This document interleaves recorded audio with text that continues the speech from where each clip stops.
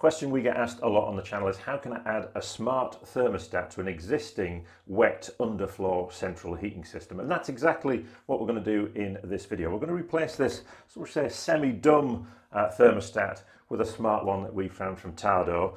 Why would we want to do that? Well, obviously to save energy and give us more flexibility when it comes to controlling our heating system. So before we get stuck into actually changing the thermostat, let's have a look at how a wet underfloor central heating system works from the electrical side. We're not going into the world of plumbing today. So this is what's known as the manifold for the underfloor central heating system, a collection of wires and pipes, and at first it can look quite intimidating and scary. I said we weren't going to do plumbing, but just a little bit. Each room has its own heating circuit which has a flow and return pipe, so hot water going in one direction and coming back slightly colder because it's heating up the room. Now each room is then controlled by one of these, which is a zone valve. So the thermostat must open or close this to allow heat in and out of the room. So think of it as like a thermostatic radiator valve, but electrically triggered and just fitted to this manifold. Now wiring comes in lots of different flavors for these types of things, because you also have to trigger possibly a pump to start the circulation of the water and possibly open some other valves as well. Now in this instance it's controlled by this wiring centre behind me there. That's a bit of a rat's nest of wiring. Luckily with the Tado system we don't have to touch any of these. All of our work goes on at the thermostat end now, which is great because it's a simple job. Now this home is also controlled by a Nest thermostat controlling one of the other rooms in the house, and that's a more complex project to fit because you have the thermostat itself and you also have to fit what's known as the heat link, which we've got down here, into the wiring centre, and this heat link also hooks up to the internet. And if I was going to fit the Nest to every zone in this house, I'd need to fit a heat link for every zone, which obviously increases complexity and cost. And before we start work replacing this thermostat, it's important to safely isolate the power supply to the central heating system. We've done that, we've locked it off. If you're unfamiliar with a safe isolation procedure that you should follow, and that includes all the plumbers out there, I will leave a link in the description for that. But let's get on and get this off the wall and our new Tado one on. Should be a simple process. Now the great thing about the Tado app is it actually, you can march through the app and match the exact thermostat you're replacing. So it's even told me that the secret to getting this one off is under the cover here.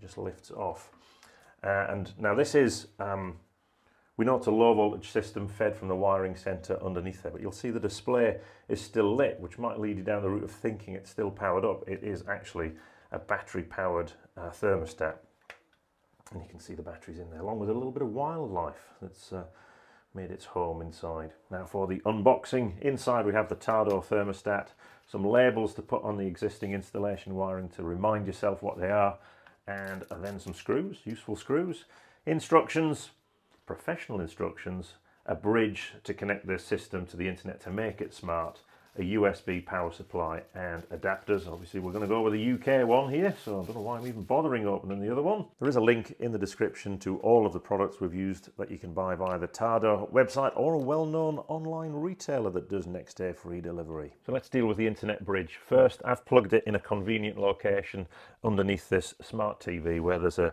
internet switch there. That's got lots of spare Ethernet ports on it, and because I've done that I've needed to use the small USB power supply that comes with it. You may not need that if you've got a free USB port that you sometimes find on the back of an internet router that's supplied by your broadband provider. The bridge itself then creates its own wireless network to communicate with Tado products. Obviously we've only got one installed at the moment, but if we were to add additional radiator valves and thermostats, you would just need the one bridge. So this is a one time, we only ever need to do this. First job's to remove the wires and the back plate from the old thermostat. There's only two wires and they trigger what's called a volt-free contact, or sometimes called a dry contact. That's in the wiring centre next to the manifold. So we just need to pay careful attention where those wires go and match up with this new backplate for the Tado thermostat. Score through the label there, just to remind you to read the instructions. I'm sure we all do, and attach it to the wall using the same screw locations to the back box. The biggest thing I'm worried about here is, are we going to be able to cover the gap in the wallpaper? You'll see the label above has clearly marked the wiring connections, so we need to connect to the same ones as the old thermostat, so that's between common and normally open. So there is only the 2 wiring connections in there. The other ones are for if you were connecting this to a central boiler, possibly using some of those new digital protocols. Just going to have to trim the wires slightly before putting them in the screw terminals, and then it's just a case of putting the cover plate back on. A nice little feature that, because it means once that cover plate's on, the end user, when they're changing the battery, doesn't have to get near any of the electrical connections if this was a mains voltage system. We also need to pair the thermostat to the bridge that we fitted to make the system smart, and that's a simple process following the instructions that are laid out in the Tado app.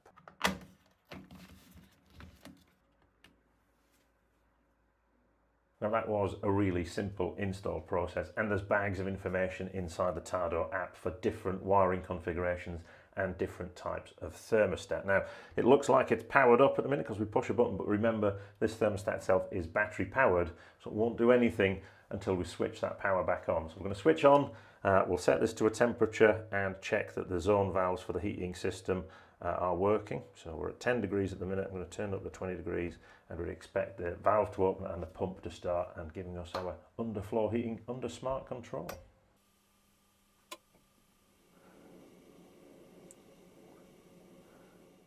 So great news, the thermostat actually covered the gaps in the wallpaper, so we can hardly tell that we've been here. We think it's a pretty good looking unit, but with this being an underfloor heating system, they take a long time to heat up and change temperature. So the chances are you'll probably never really be touching the thermostat itself.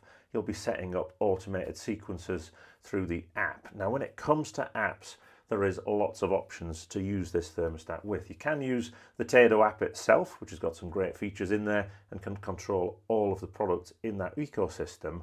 But these days, we'll probably want to integrate it with more things in our smart home. Now, we've been able to set this up in Apple HomeKit and also Google Home. Now, we're not going to delve into that too much in this video, but 2023 is a big year when it comes to smart home technology because there was something called Matter.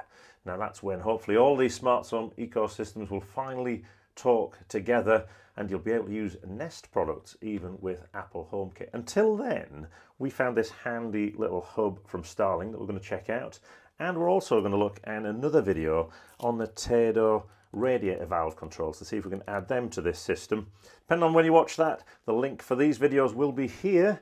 If not, make sure you subscribe to the channel so you know when they do come along.